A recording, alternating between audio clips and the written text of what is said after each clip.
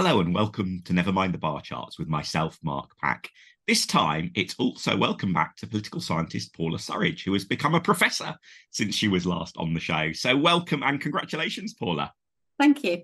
One of Paula's other achievements is that for the 2019 election, she also became the first woman to ever co-author one of the authoritative Nuffield study volumes on the elections. And as long-term listeners will know from her previous appearances, is an expert on how values influence our political choices. Now, before we get stuck into all of that important stuff, Paula, I can't resist asking, what's it like being a professor? Is the air more rarefied? Definitely or the paperwork not. more intense? I think the main thing for me is unlike you good self, I never did a PhD. So I spent much of my career correcting people and saying, no, it's not doctor. So I don't have to do that anymore. That's been superseded, which is probably the main benefit for me. That must be quite an unusual achievement then. Is that, maybe I'm just wrong, but my assumption was that the PhD route was pretty standard for professors. So doubly impressive that you're a professor now. Yeah, I think it was perhaps slightly less rare 30 years ago when I was starting out. I think it would be virtually impossible to come down that route these days. But turning to politics, when you've been on before, and I'll include links to your previous appearances in the show notes for listeners, you've talked particularly about how people's values shape our politics. And certainly at the moment, it's a matter of, shall we say, lively debate between some other political science professors on Twitter about whether politics is a matter of culture wars now, or whether it's still primarily a matter of economic issues. So given your own expertise in the role of values, how do you view how British politics is panning out? So I always find it quite ironic that having spent kind of the first decade and a half of the 2000s telling people that they really needed to think about this values second dimension of British politics, I seem to have spent an awful lot of time since 2017 saying, yes, but don't forget economics matters too. So it's like caught in this kind of irony of it keeps swinging too far the wrong way. I think the first thing I always say when people ask me this kind of question is that I think of economics as a set of values as well. So I think whether or not you want to see an economically more equal society, a bigger state and so on, I think they are types of political values. So I kind of don't buy the very neat line that divides the two in the first place. Not all our economic views are purely driven by self-interest. In fact, we see some of the strongest views in terms of being in favour of redistribution coming from those actually towards the top of the income distribution. It's not necessarily self-interest that's driving that. But then I think where the debate kind of gets even further wrong-headed is in trying to say it's one or the other. And for me, it's always been about this interplay between the two. And it's that interplay that has fragmented our politics and made it much more unpredictable. So you've got a really significant slice of the electorate whose, in terms of the parties that they could choose from, sets of values aren't really represented. I'm sure on a previous appearance, we must have talked about the left authoritarians and how difficult it is for them to find a party. But likewise, there are those that are kind of centre-right on the economy, but perhaps quite liberal in their outlook in terms of social values, perhaps particularly concerned about the environment, who also might find it quite difficult in the current environment to find a party that fits them quite well. I mean, it almost sounds like you're describing David Cameron, perhaps, there. Well, certainly, yeah. There's a bunch of voters who felt comfortable with David Cameron's style of conservatism that will not feel very comfortable with the kind of announcements that Rishi Sunak's been making this week. So that's, I think, another group of voters to keep an eye on in terms of their values are at odds with the parties they can choose from, and that potentially makes them volatile and difficult to predict. I wonder if there is a slightly bigger difference, or maybe it's actually the same difference in slightly different guise, which is that although it seems to me David Cameron still feels like he's somebody who would be is part of the Conservative Party. They haven't moved that much. But the thing that is most different between him and, say, Rishi Sunak now is the sort of voter they try to be appealing to. So we're recording this just after Rishi Sunak's speech about the environment, which was all about doing less and more slowly, almost the mirror image of David Cameron hugging a husky, trying to persuade people that the Conservatives are serious on the environment. Now Rishi Sunak is trying to pitch the Conservative Party in the opposite way. Now, that may partly be a reflection of a change in the Conservative Party. It may partly be a reflection of a change in the wider world, or it may be a reflection of a change in which voters they're going after and what sort of voter coalition looks plausible. And I think that is where values do creep in somewhat, don't they? So what's your sense of which of what the balance is between those three in explaining that apparent change in the Tory leadership direction? It seems to be, and I profess to have no kind of inside track to what Conservative MPs, members are thinking at all, but it appears to be driven primarily by that kind of internal party dynamic. There is, of course, a new dynamic that Cameron certainly at the start wasn't facing, which is a challenge on the right. So there's the challenge from Reform UK, as they are at the moment, which also is partly influencing some of that. And they're trying to kind of bring back some of those voters, shore up some of that support. But it does seem to be an appeal that will narrow the voting coalition, the kind of not keep on board the liberal centre right, the Cameroons, can we call them that? And in that sense, it seems to be a really kind of core vote strategy in terms of making sure that this current polling, which this week's been dreadful for the Conservatives, they're consistently now well below 30%, and maybe it's a strategy to make sure that doesn't start creeping down to the 20% line. Yeah, I mean, the yardstick I often use in my weekly polling newsletter is comparing the Tory share of the vote to that which Labour got under Michael Foot in 1983, a notoriously heavy defeat that nearly destroyed the Labour Party. It was such a bad defeat. And the Tories are frequently at or below that level in the polls, and when they're above that level, it's a long time since they've been very much above that level. And I guess it's because of when there have been polling shocks, in the relatively recent past, like in 2015 or 1992, where a party has done a lot better in the election than perhaps the polls would have led us to expect. And indeed, thinking back actually to 1970 as well, the sort of previous big polling, in all those cases, it's been the Tories who have done the party that's done surprisingly well. And so perhaps there is an understandable nervousness, or instinct to think, well, could it really be that bad? If we're going to be surprised, we're most likely to be surprised by the Tories doing better, one would say, looking at the history form book, rather than be surprised and discover actually the polls were overestimating the Tory support. And of course, given that they win basically 2 elections out of 3, again, it's maybe not an unreasonable. But I do think that just that hasn't, even with all of those, explanations and considerations, that it feels like our politics hasn't really, and our political commentary hasn't really taken on board just how badly the Tories are polling. Yeah, there seems to be a lot of commentary about, this will turn around, this will get better, the don't knows will return home, those kinds of lines.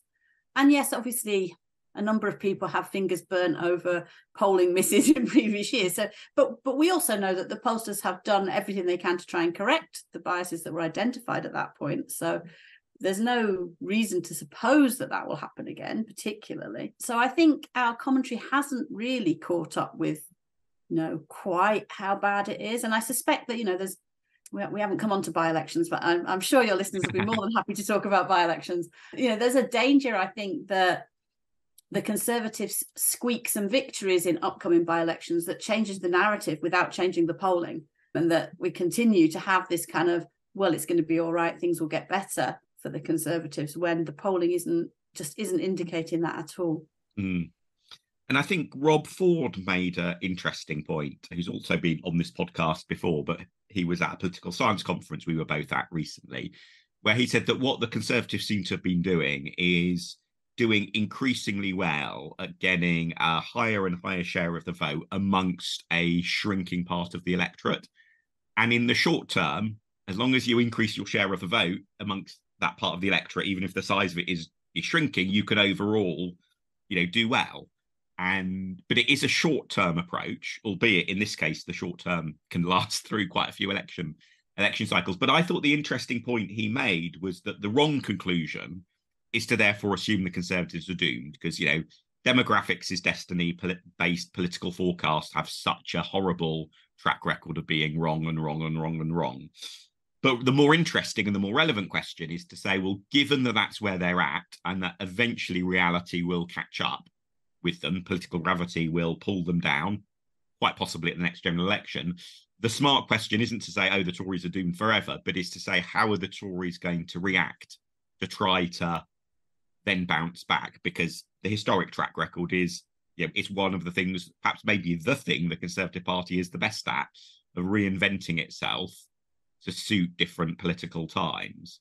So do you have a sense of where that, even if it might require one or two electoral cycles to get us, but where that sort of values landscape suggests that a rejuvenated Tory party somewhere down the road might end up pointing towards? Obviously, people like me can dream that they'll have such a disastrous election result that they will disappear from the map of British politics. But if we go for the probably more likely outcome, that they will at some point bounce back. So I think it partly depends on how badly they lose. Now, I'm kind of in my thoughts, I'm making an assumption that they lose, and I don't necessarily want to 100% get behind that. Well, let's come back to that in a moment. We can come back to that, but depends on how badly they lose and how much is left of the Conservative Party to rebuild and who those people are.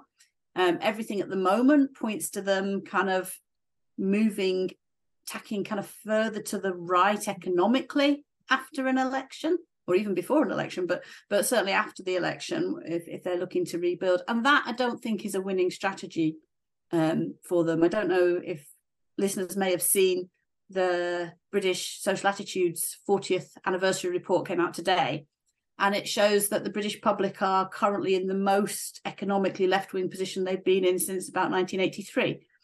So tacking to the right at this point would not be a winning strategy. And it wasn't what brought together that very dramatic coalition in 2019. In 2019, they were saying things about economics in terms of levelling up and the discourse around that were appealing to voters in the centre and centre left. And indeed, even in 1979, it's all, I always find it fascinating to go back and look at the 79 Tory election campaign.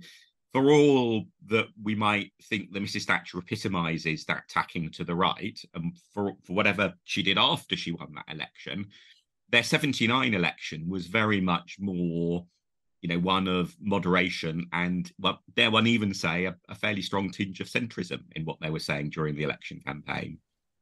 Yeah, so in that sense, I don't think there's much mileage in tacking to the right on economics.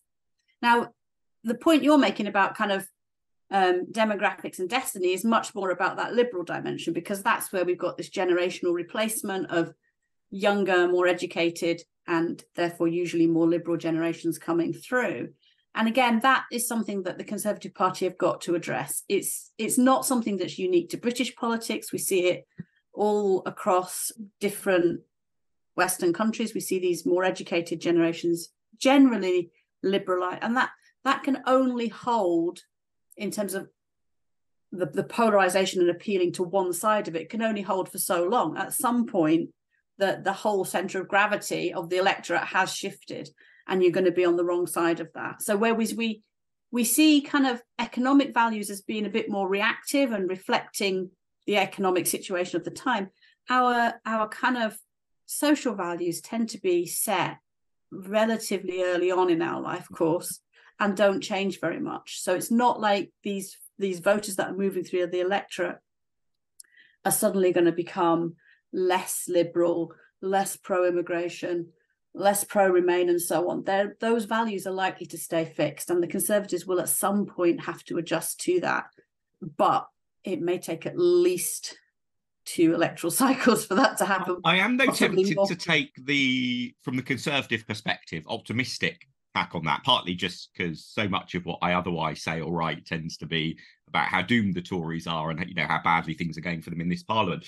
But it's interesting, the way you phrase that does make me think there is a definite cause for Conservative optimism, because not only do they have this track record of flexibility, but the thing they are most effective at being flexible on is that liberal authoritarian scale. If you think, even comparing the current sort of Conservative parliamentary party and what they're calling for and so on, and the one under David Cameron, when Cameron was leader, issues like whether gay couples could adopt children were still a cultural flashpoint where many of the Conservative Party were not on the Liberal side of that.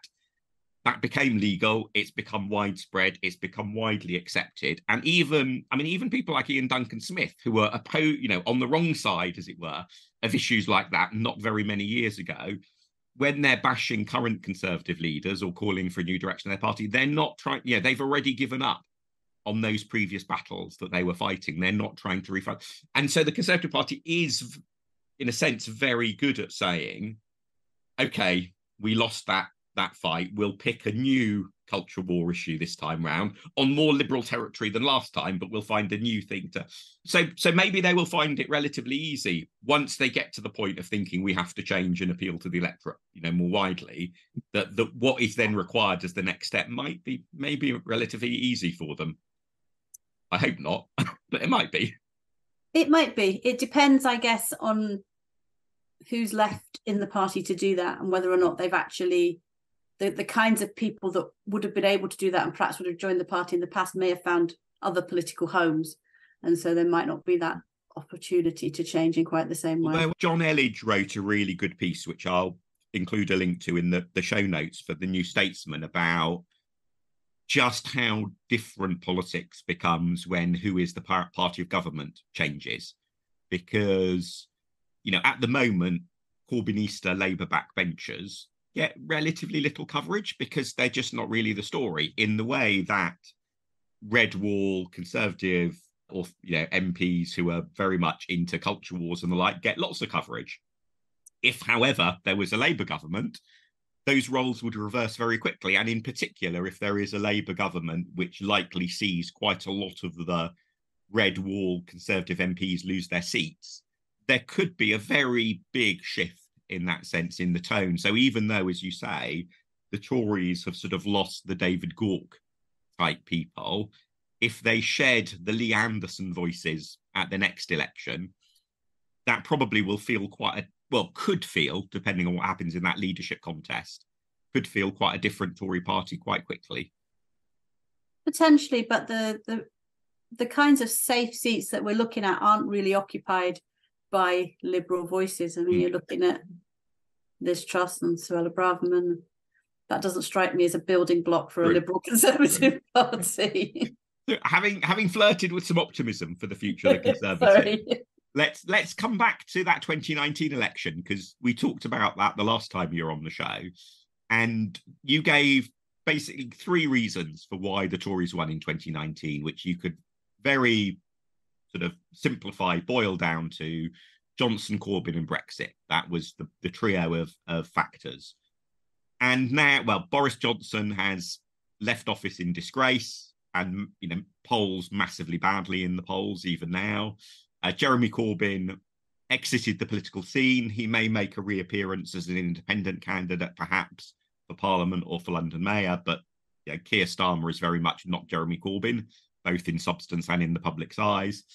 And Brexit was, the debate now is to what extent is opposing Brexit a vote winner. It's, Brexit, so being a keen supporter of Brexit isn't a vote winner in the way that it was in 2019. So if all 3 reasons the Tories won in 2019 have gone, I mean, in a way, perhaps we shouldn't be surprised that they're polling up, at or just above Michael Foot 1983 levels. But is there a new combination of factors that you can see coming together that might yet make everything we've discussed so far complete nonsense because they pull off a win at the next election?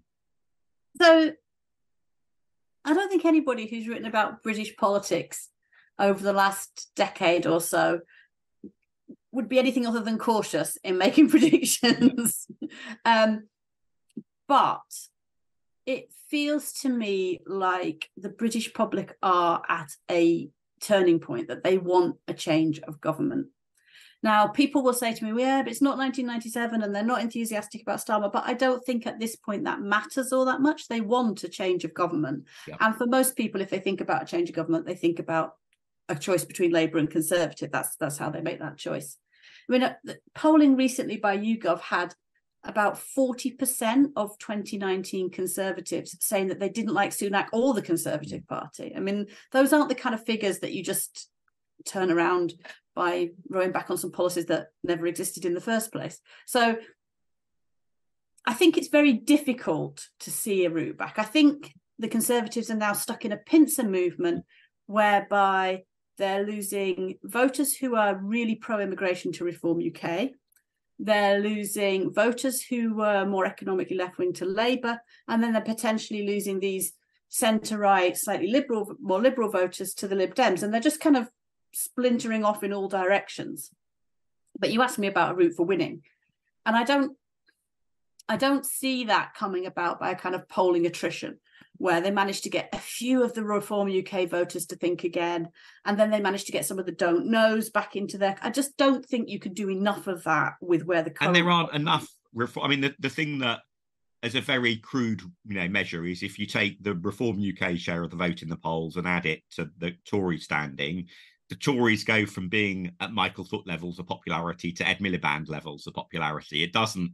It's still doesn't. Yeah, and they wouldn't win over all of those that support. I mean, if you look, it's always hilarious looking in the crosstabs, albeit all the caveats about very small samples and so on. Reform is definitely picking up a set of people who are attracted to the word reform and are not, in that sense, sort of hardcore UKIP, Nigel Farage, etc. fans. So, but even if the Tories were somehow to scoop them all up, that still just gets them to still nowhere near enough. So I think the only route back is if there is another big shock of the kinds that we have seen over the last 5 years. So we can't rule them out, but it's hard to see what they can be. But then sitting here in February 2020, I wouldn't have foreseen COVID. I wouldn't have foreseen Partygate. So there might be something that comes down the track. I wouldn't rule it out 100%. But I don't think it's going to come from a policy announcement from within the Conservative Party. And this perhaps explains Keir Starmer's huge caution in that probably the more likely route of a shock like that is something going wrong for Labour. Something going really wrong for Labour, or some big external event that none of us can quite foresee at the moment. That, like I say, we've had them come down the track. So I think it's understandable that we might all be a little bit cautious about the fact that something else could happen. So turning now to the Lib Dems, I know lots of my listeners are Lib Dems, probably thinking, Mark, when are you going to get on to talking about us? So when you were on the podcast after our win in the Tiverton and Honiton parliamentary by-election, you highlighted a question that would be emerging from the party from our success in that by-election, of whether we should focus on the sort of Remainery heartlands, which in the immediate aftermath of 2019 probably looked like the more promising territory, or whether, having won in Tiverton and Honiton, and indeed also in North Shropshire, so areas with very significant levels of Leave support, the party should instead look to pitch for a slightly different range of areas that it can win. So now that we've had another year or so since Tiverton and Honiton, and we've had another Lib Dem by-election win down in the southwest in Somerton and Frome, what's your thinking on how the landscape looks for the Lib Dems? So I think it's a very difficult question for the Lib Dems, and hopefully you'll be able to work it out at conference at the weekend. But it's you're caught between being a comfortable home for those voters they want to see a change of government, not naturally Labour supporters, letting those voters feel, yes, it's okay to vote for the Lib Dems, but also understandably wanting to be a political party with an agenda and identity. And I think balancing those two things is the challenge at the moment. And I think in the current moment, the anti-conservative wave seems likely to be able to deliver more seats to Parliament, because there seems to be that, I've talked about it as negative partisanship sometimes. It's just like people want rid of the Conservatives. And in lots of places, particularly in the south and southwest, in the so-called blue wall, the Lib Dems are best placed to benefit from that. So I think my sort of advice, for what it's worth, is that actually it's quite sensible to be cautious on those things and be a space that those voters can feel comfortable going to, because that's most likely to deliver seats, which most likely delivers influence. But then that opens up a whole other set of questions for the party to answer about then, well, maybe that happens. Maybe that then facilitates a small Labour majority.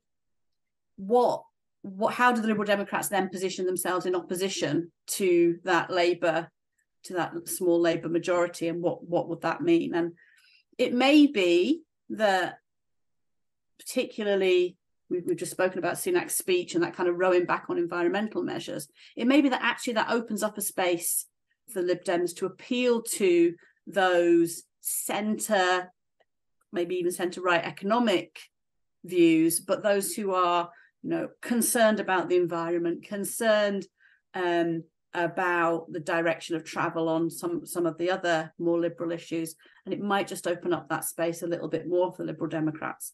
But I think at the moment, I was asked a question about kind of Starmer and the Ming Vase, and I think actually there's a similar kind of question for the Lib Dems in some respects, in that making sure that you can be the home for all those disaffected Conservative voters is probably the most important thing right now in terms of being able to win more seats.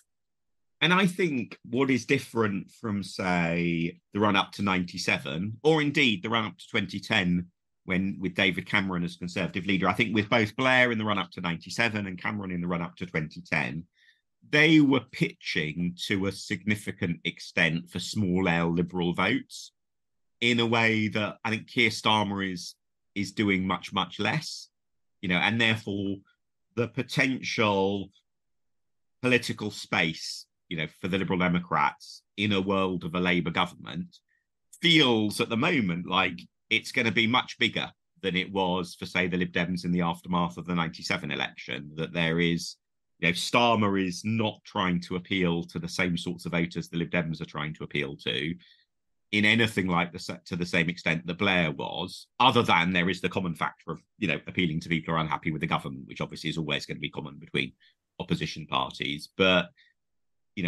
it's always risky to rely on your memory, given the way we rewrite our memories to suit what happens subsequently. But it does seem to me now that Starmer is much less of a longer-term threat to the Lib Dems than, say, Blair was, or indeed John Smith before him, where there were many more questions about, well, what's just the point of the Lib Dems if you've got Blair? I think it's much clearer with Starmer, isn't it?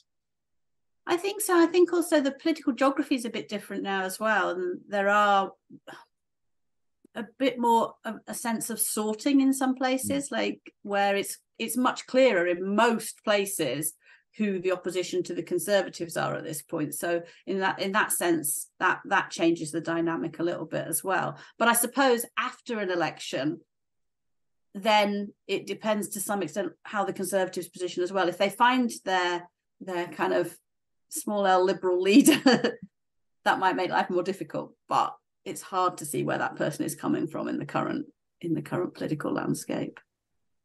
You did, I noticed, slip in the phrase so-called when referring to the blue wall, which is very reasonable enough to do so. But I just wondered, do you think there's a better way of conceptualizing things? The blue wall phrase doesn't have the sort of academic rigor behind it that the red wall phrase did. And even the red wall phrase is problematic in some respects, although also a very smart insight. So yeah, is there a different way of looking at things or different phrase that you would use, or do we just all have to grumpily live with talking about the blue wall? So the problem I have with both phrases is I think it hides voters and it makes us think too much about geography. And I much prefer to think about voters and voters in those places. And in some respects, the two are a mirror of each other, because the issue in the red wall for a lot of voters was that they were what I started out talking about at the beginning, these cross-pressured voters who couldn't find a comfortable home. And in some sense, you've got the mirror of that in these other seats where you've got the other cross-pressure and they can't find a sensible home. So if we think about it in terms of the voters rather than in terms of the geography, I think it makes more sense and it makes it easier to think about. And it stops us talking about walls that aren't walls, and and it also stops us from homogenizing these areas and making really stupid assumptions about how people in these different areas are likely to vote and what's likely to appeal to them. So I'm not a geographer at heart. I'm a sociologist at heart. So I'm always wanting to get down to the people rather than the places. And so I find them just not always the most. We use them because they're shorthands and people immediately understand what you're talking about, or at least immediately think they understand what you're talking about. But I don't think they're necessarily all that useful. I suppose in terms of the blue wall, what we're really talking about are seats where there hasn't been much of a tradition for the Labour Party in those areas. So we're talking about parts of the southwest, parts of the southeast, and so that's what that's really a shorthand for. But again, I'm not sure it's beyond making endless, vox pops and political pieces for newspapers. I'm not sure for analysis they're necessarily hugely helpful. I mean, I always thought that the main problem with the red wall phrase was the word wall, because it implied a certain solidity, when the whole point about James's analysis was actually these places were a lot more amenable to voting Tory than you might think, that although they had a long record of voting Labour, when you look at all of these other factors. So wall to me always seemed to have the wrong connotations about it. I do think, though, there is some value in the blue wall phrase in terms of that sort of sense of, across things like sort of swathe of the home county, sort of north of London, or in places like Surrey, that there are huge chunks of the country that have pretty much always voted Tory, and where they have started doing really badly in local elections, and pretty badly in, things like the Redfield and Wilton blue wall tracker polling, so badly in local elections, badly in the polls. Obviously, big caveat, not yet doing really badly in a general election, on a large scale. But again, a bit like the red wall and the hints of what might be to come in 2017 in the red wall, in 2019, you did have results like, say, Daisy Cooper's in St Albans, which is, if we do really well in the blue wall at the next election, I'm sure the Nuffield Studies book will make the point about how you could see the precursor, in seats like St Albans the time before, but for all sorts of other reasons, we weren't able to harness that wider opportunity. And just like the Tories with the red wall, the Lib Dems with the blue wall took 2 takes to get it right, as it were. So I think there is something useful in sort of grouping those seats together, because I do also think there is, although I take your point about thinking about people, not places, I just think when when I was last canvassing in Mid Bedfordshire, the street I was in felt so much like it could have been a street in so many other Lib Dem seats. And, there is a certain similarity, therefore. It'd be fun to do a research test, perhaps, with, an online panel showing them street views of different seats and see how well people group together the similar areas. But certainly to me, it felt like actually there is something about, a Lib Dem Tory parliamentary sort of battleground housing estate that feels familiar, whether that is one that's in Surrey, or that is, off down in Somerset, or that is, off in Hertfordshire or somewhere like that. So I think I'm not quite fully persuaded by your dismissal of geography. But aren't you proving my point by saying that the housing estates feel similar in all the places because of the type of voter who lives there? So true, but they feel different from housing estates in other sorts of places. So I think there is a geographic difference, but you would say that's all to do with the people being different. Yes, indeed. If you took your street and put it, we won't go for South Wales because that's got its own unique thing, but put it in South Yorkshire, would it still feel like a Tory Lib Dem marginal because of the types of people that you've taken there? And indeed, to help make your point for you, you could argue that's exactly what somewhere like Sheffield Hallam is. The surprising outliers on the map. You say actually, when you walk around them, they look more familiar, and that makes your point. I guess though there is maybe a slightly stronger sort of geographic argument in that sense, in terms of some of the surprising Labour gains under Corbyn, where, if you wander around Canterbury, it doesn't feel like a Yorkshire town. So they did manage under Corbyn in that sense to win some seats that weren't just, in a different geographic place from lots of other similar seats that they were used to winning. Yeah, but were full of students and people connected to higher education. So maybe that's a particular thing there. So I'm not. Does that make it a geographic or a sociological point? Is the presence? I think that makes it a social. Everything's a sociological point at heart. I do think there'd be an interesting experiment. I don't know. Can we get an AI program to look at seats and tell us what the voting would be like? Look at pictures of streets and predict the voting there for us. That's definitely something worth thinking about as a project.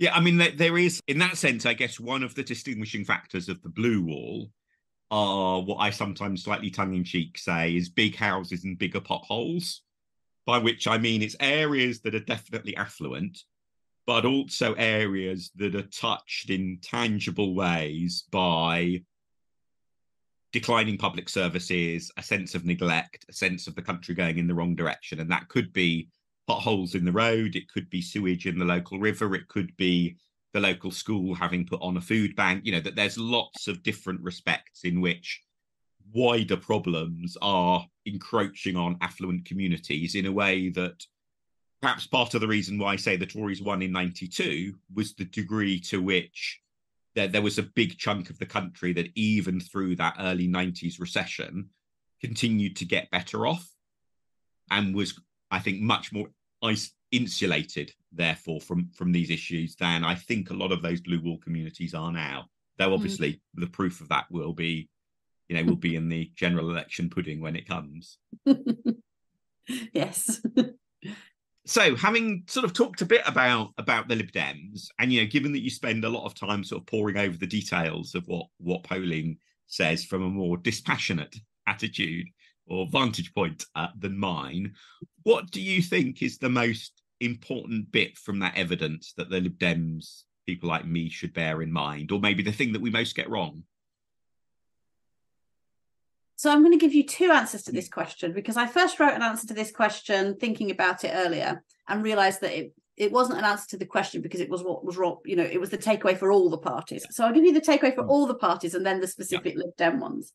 And I think the first one is voters are paying much less attention than you think. So take the level of attention you're paying to politics and reduce it by a factor of at least 20 to get anywhere close to what normal voters are doing and thinking about. So Twitter last night was awash with discussions of bins. If I go out and stand in the supermarket for an hour, I'm not going to hear anybody talking about bins unless it's bin day. It's just not, it doesn't cut through that quickly. It doesn't cut through in the same way. So just voters aren't paying much attention. And add to that they're very volatile, and things can, if something manages to cut through and get people's attention, like I would argue something like Partygate did, then it can change things very quickly because voters are quite volatile. And then I think the third lesson that I take is that voters are really distrustful. So voters, again, come back to this, people keep saying, there's no enthusiasm for Labour, people don't really want a Labour government, but then there's no enthusiasm for politics of any kind, really, outside of kind of activist groups. The public are fed up with politics. They've had enough of politics. They just want things to work. And I think that's the kind of lesson there. But you want kind of specific things for the Lib Dems, because even the Lib Dems can't fix the whole political system by themselves. So I think, firstly, that kind of hangover from the 2010-2015 period seems to have worn off. I think that's one lesson. The Brexit is much less important now than it was in 2017, 2019. So that gives both challenges and opportunities, in that you can talk about something else and voters won't necessarily be put off by a Brexit position, but it perhaps makes what you can talk about less distinctive. And there's a more general liberal outlook across a whole range of issues, perhaps, than there has been. And that's moving in terms of the Liberal Democrats take, in the right direction. It's becoming more liberal. People have become more polarized on immigration, but overall a little bit more positive. Those kinds of things are starting to move in the direction. So in the long term, things should look brighter. I think the other thing, actually, I didn't think about this before, it just occurred to me, is that the lessons of the by-elections and the local elections are that voters have been quite good at working out if the Lib Dems are best placed to get them what they want, which is rid of their local Conservative.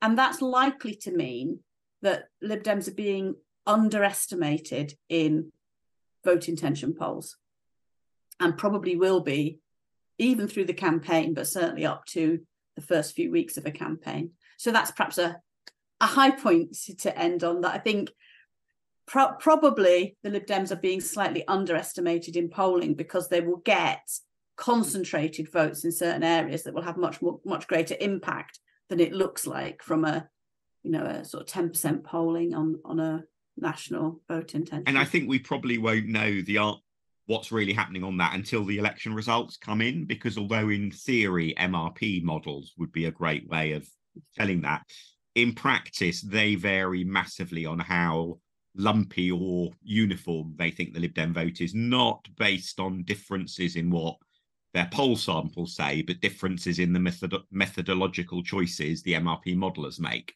And so in a way, I think when you see a seat number projection come out of an MRP poll, it really tells you more about the modeler than about the poll sample and what the people said in that. There's a degree to which, if the number started being 300 Lib Dem seats, then that definitely would be reflecting maybe something very wrong with their sample. But within, if the number is in the sort of the 10 to 60 range, from disaster to amazingly brilliant, I think that's almost all model. When I did say that in a room with some MRP modelers, they did frown at me a little bit, but actually didn't disagree with the fundamental point that it is modelling choices that are a very big determinant of those Lib Dem seat numbers. And therefore, if I had to guess, I would guess that, say the YouGov MRP model will be closer to the result and the electoral calculus MRP model will be further from the result. But, we'll only know for sure when the election results come in.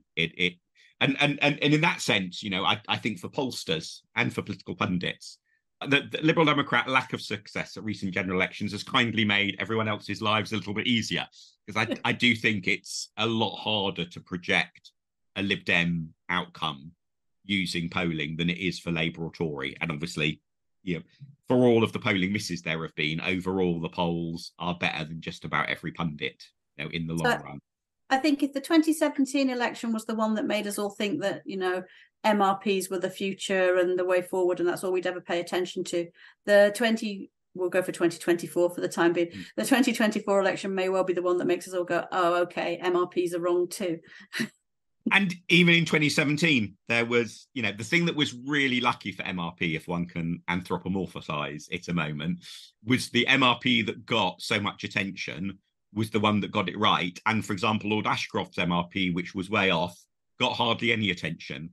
As I talk about in my polling book, you can easily imagine a different world in which the Ashcroft model had got all the attention and the YouGov one hadn't, and would have come out of 2017, therefore think if, ignore MRP, load of nonsense. And I'm sure MRP would have remade its reputation eventually, but it probably would have been like telephone polling. When telephone polling first happened in British elections, it was really poor, and so took a long time to get a decent reputation, and then indeed ended up being the gold standard, for a while before we all got rid of our landline numbers, and the gold standard moved on. So who knows? Maybe MRP will become the gold standard at some point, but it certainly, the range of model outcomes at the moment is a good reason for caution, isn't it?